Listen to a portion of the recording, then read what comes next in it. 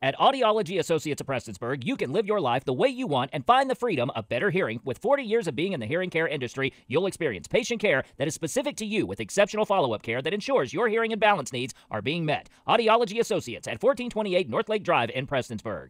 3 Cincinnati men charged with a double murder in Belfry were in a Pike County courtroom Thursday, October 19th for a preliminary hearing. Detective Scott today was the lead witness for the Commonwealth, and he testified about his investigation.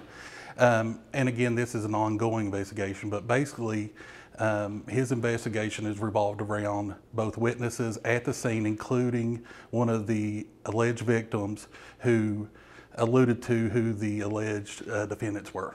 Kentucky State Police Detective Joshua Scott testified, presenting further details to the case, including the name of the surviving victim, details about the victim's stolen car, the following police chase and arrest, as well as the discovery of 762 and 380 casings at the scene. No firearms have been found at this time. According to a statement from the victim, John Marcel McCree had been living with the victims for around a month. Now it will the case will be presented to the grand jury, and the grand jury will come back with either a true bill or indictment or not.